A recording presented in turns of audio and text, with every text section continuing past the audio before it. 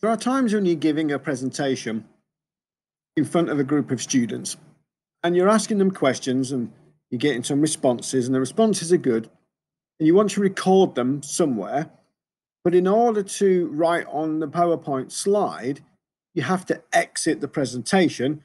Otherwise, you can't write in the box. So you can see on this slide, what I've got is a question. Would you hire this person? And I want some information in the box given to me by my students so I can make notes of what they're saying and they can write that up later on. But I have to exit the presentation so I can write something in this here text box.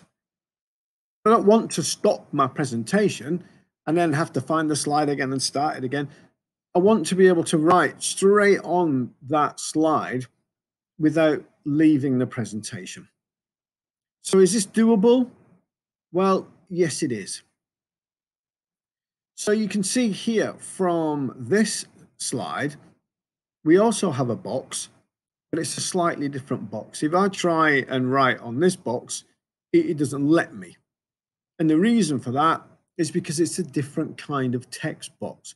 If I was to run the show now from here, while the show is still in full flow, I get the option to write something in that box without leaving the presentation.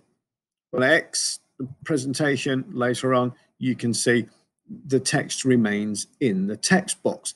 And if I no longer want that text because I want to reuse this slide, then all I have to do is just run the show from this slide again, and I'm back into edit mode.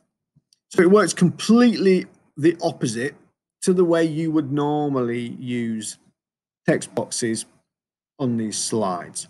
So how do you set these up? Well, you're going to need the developer tab on show. So if you haven't got that, go File, Options, Customize ribbon, and then scroll down this right-hand side window until you find Developer and put a tick in that box.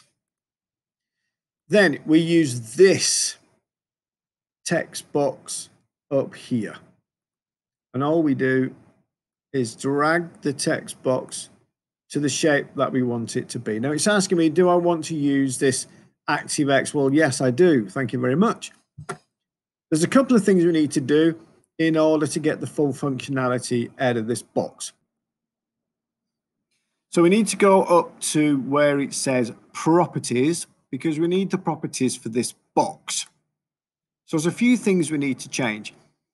If we scroll, just look with the mouse here, if we just move down, we can see there are various different options for this text box. We need to change a couple of these settings. So the first thing we need to do maybe is think about the font. So font here says Arial. If I click these three dots, then it takes me to the familiar font picker, Arial, regular, and I'm going to change mine to something a bit bigger, 2022, so I can see it from the back. Okay, now there's a couple of other things that we need to change. The first one here is this enter key behavior. So we want to make that true. So when we press enter, we can move down. Moving down a little bit more, we've got this multi-line. So yeah, I want more than one line in my text box. I'm going to make that true. And the only other thing is scroll bars. At the moment, it's set to none, and I want to set it to 2, so I get vertical scroll bars. Okay, so here's how this works. Go slideshow, from current slide, and we can just write in this box, delete things in this box, press enter, the multi-line, and press enter key. True is working for us. And I can just highlight that and escape. And I'm got a working text box that works during the presentation.